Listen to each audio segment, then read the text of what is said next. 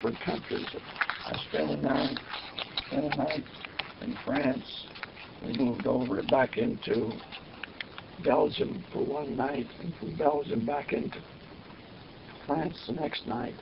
I ended up at Damon, France, as a checker on the railroad for 5 months. What happens is they were shipping supplies from Antwerp, American supplies from Antwerp to Paris. That was a through route from Antwerp to Paris. When they crossed the border from Hercules, Belgium, to Damon, France, they had to put guards on every car that was American goods. Now the French was running their regular trains, but on each of those trains there may be one boxcar, there may be 2 boxcars, usually not more than 2 or 3. And my job was to check it in and at the headquarters there in Damon, and then assign 2 of these Japanese-American boys. There was about 25 of them there. There were 3 of us were checkers on the railroad, and they would let us know that the train was coming in. I would send the 2 guards out to the edge of the railroad where it crossed the border, and even though the train is slowed down and moving, one of them would swing up on each side. Now they had loaded M1 rifles to keep the French from looting it while it was in that yard before it went on through. And there's so many interesting stories told about this. Some of the cars had already been broken into. If they had, then we as checkers had to take a French worker with us. One of the fellows that worked in it could speak French, and the other one I worked with, he couldn't speak English and I couldn't speak French, but we knew what we were doing.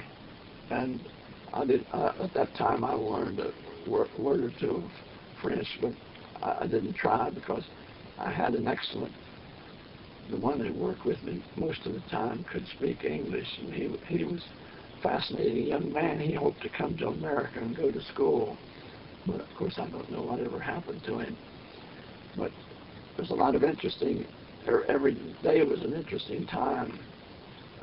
It was at Christmas time was there, and the chef that was cooking for us, we stayed in a French chateau, as they called it, and there was very little heat. It was 9 and 9. One day there was an old Burnside stove in there, and one day the boys come in with some stovepipe. I never asked them where they got it. They stole it, of course, off the French, out of some building somewhere. So I have a picture in there. So they knocked out half of the window, put the stovepipe into this old Burnside stove, and then they go down along the track and pick up coal. So we had I stayed in a room with 3 of these boys. One of them was a checker, Yasunaga. Hamaguchi was another. Domo Yokoyama became a very good friend of mine. I wasn't very big, but he was shorter yet. And they had fascinating stories to tell. But it was about Christmas time. We didn't have any sugar. Now the supply would come down from Charleroi, Belgium. Mons was the other town. We didn't have any sugar. They told us. I told the boys, the other two, if ever a carload of sugar comes through, which we knew sooner or later they would, if it hasn't been broken into, it will be when it goes out of here. Well, it came in. One of the boys that was down there, I wasn't on duty, but they come up after me because the other boy couldn't leave his station, and it was in a flat car with a tarp over the top of it. Big flat car, a French car, of course, and it was loaded with 100-pound bags of sugar. Well, we had to call for the weapons carrier, which was the only vehicle that was stationed there. We had to call for the weapons driver to come down and get that 100 pounds of sugar. we guarded, we stole from what we were guarding, but that's wartime. That you survived, and the Yasunaga was on duty one time, and he sent one of the guards up, said, "West, I need your help." I said, "What's wrong?" He said, "I've lost 2 cars. They come in last night from Belgium, Antwerp, Belgium, headed for Paris, and somehow or another they switched them off the train. I won't say that somebody, they must have got the guards' attention some way. Anyway, they switched them off and took them out of the yards. They were gone, but we had papers to show that they were on the train. So I had one of them to send for the young man that could speak English, and I said, "We've lost 2 cars. Yeah, Yasunaga was on duty, and there's 2 cars gone. Do you know where they are?" "Well, I don't know. I'm not quite sure." I said, "You'd just as well take me, and we'll take the weapons carrier and 2 guards. You just as well take us to where those are. I'll have the whole company to come down from Mons." And I wasn't joking about it. If we got into any difficulty, not try to solve it. He said, "Well, I'll take you." There was a sidetrack out, and it was around the point where you couldn't see it. They had these 2 cars. When we got out there, you could guess for a week, and you wouldn't know what those 2 cars were filled with. Whiskey. Going to the headquarters up in Paris, one of the cars had not been broken into, the other one had, and there were cases in there. Many of the cases was gone, and some of them, just bottles out of the cases, were gone. And I had to try to make a list of that. That was part of my work. This fellow, that Frenchman that could speak English, he came to me and he said, "West," and you never saw Red Skelton, the comedian, I don't think. He wore a great big long coat. This fella, his name was Bob. He wore a long coat. It had 2 big pockets inside and so on. He said, "You know, we haven't had anything in our home, and we're poor. We don't have anything. Would it be all right if I took some of these?" I said, "I got to go check this other car." Of course, I didn't see him take him, but after we got through and got in the weapons carrier, he said, "You know, West, if I ever fall down, you'll have to help me up." He had so many bottles in that big old coat of his. I said, did you select what?" He said, "I selected what my family likes." This is the things that you experience. Well, I'll not make the story too long. The picture you saw a while ago was it was a very good basketball court. I, being a basketball fan, and these boys wanted to know why we couldn't get up a team of basketball there. I said, "We can't find a basketball." Well, I decided I'll go get you one. I got on the French train going up to Mons, where I knew there was the USO, United Service Organizations for Servicemen. I went to the USO and found out, well, on the way up, I got on a train. I knew where I was going. The conductor said to Mons. I didn't know where to get off to find the USO. So after we'd gone a few miles, I stood up in the train. I said very loud, "Is there anyone on this train that speaks English?"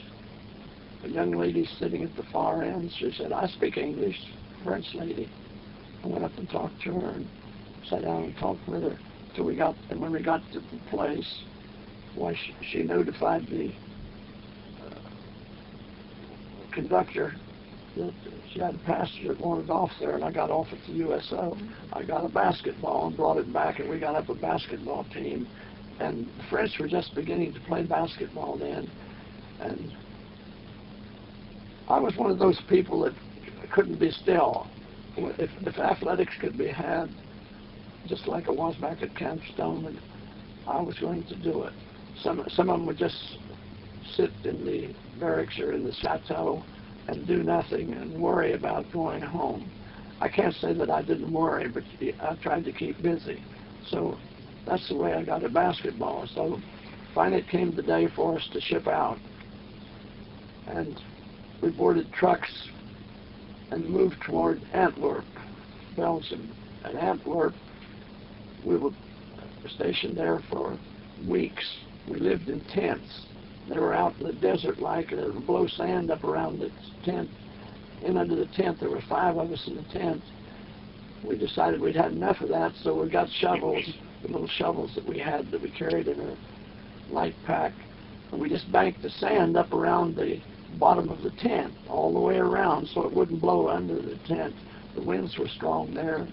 If it blew a hole in the sand and it began to sift through, we'd draw straws at night. The who was to get up and go out and bank up the sand to keep it from blowing underneath. And finally the day come, we boarded a small ship, the Westminster.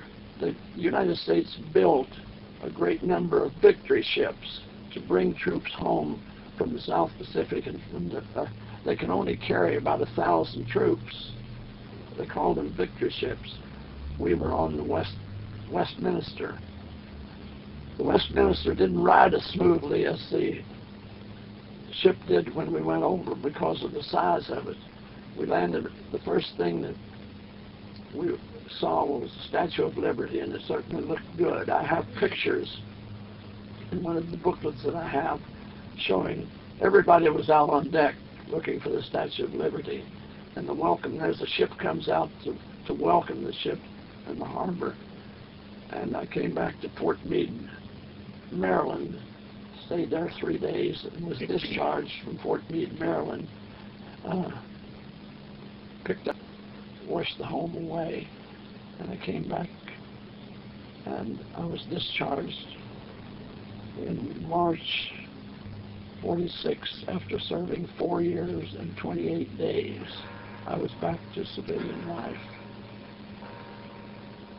That about ends my story. There's lots of things I could fill in between and happenings, always looking for that human interest story. I've told many of them. I mentioned 1 or 2. I want to back up and tell you one in particular that I liked, and I've told it many times. When we were on the train crossing Germany, we stopped at this demolished town. The engineers were working on the railroad up ahead, we were told.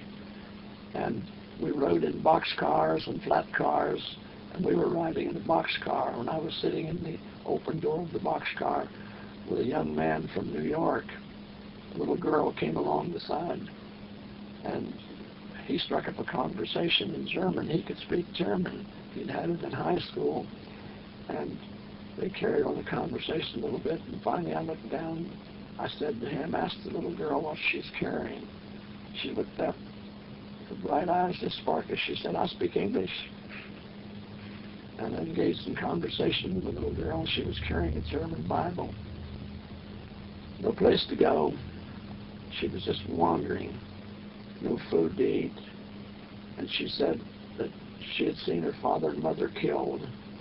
And she went to her grandmother, and her grandmother said, now we're going to be separated because there's too much bombing. When you survive this, I want to tell you 3 things to do. Number 1, find the American Army. They'll treat you all right. Carry your Bible with you. And when they ask you what you are, merely say, I am somebody. The train started to pull out. The little girl kept walking along. And she said, take me with you. Let me climb up in there with you. I don't know whether I said or whether my buddy said. We were both speaking English to her. We can't take you with you. We're headed to the front. I said, why do you want to go with us? I told you before. I am somebody. Thank you. Jesus, stop. and stuff.